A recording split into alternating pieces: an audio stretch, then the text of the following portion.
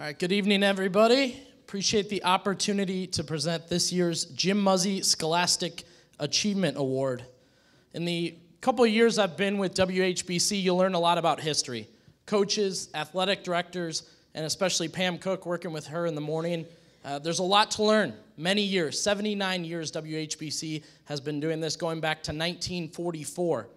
1944, coaches wore a suit and tie, a fedora, and dress shoes. Now, a light pullover, maybe some Jordans, maybe some Air Maxes from the coaches on the sidelines now.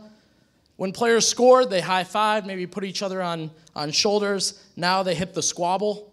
If you don't know what the squabble is, that's part of the next generation's history.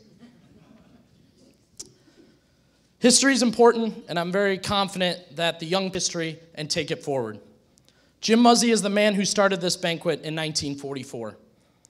The Jim Muzzy Scholastic Achievement Award is given to a player who excels in the classroom and within the community in which he lives.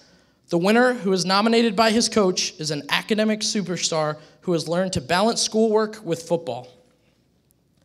This year's winner, it's hard to even fit into this short amount of time that we have all of his accomplishments.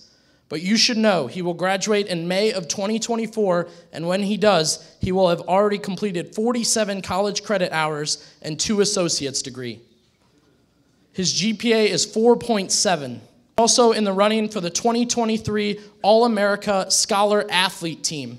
This team will consist of the top 25 scholar athletes from across the country. He's the captain of his football team and a member of the National Honor Society. This year's Jim Muzzy Scholastic Achievement Award goes to Keaton Rohde, Canton McKinley High School.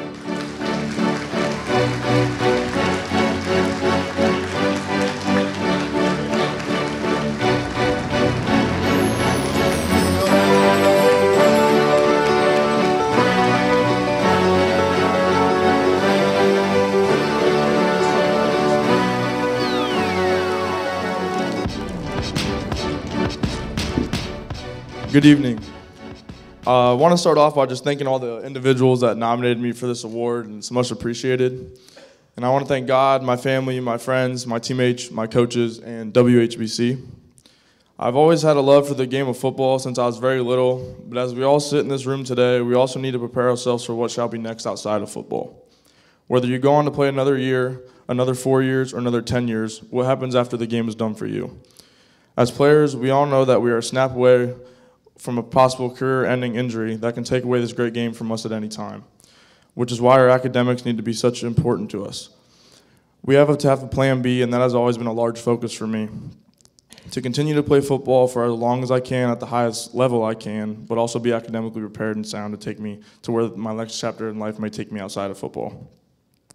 Anyone who knows me will tell you I'm about as competitive as it comes, but for me that applies to both school and football. I believe in focusing on and trying to give 100% dedication not only on the field but in the classroom. I wish everyone in this room, whether you're moving to the next chapters of your life or outside of high school or you're continuing to your next few years in high school, the best in your future endeavors. Thank you. Congratulations. Well done.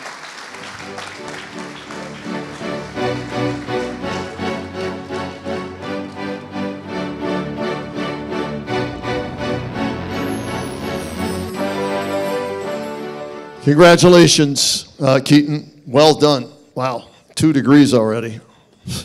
That blows me away. All right, time now here this evening to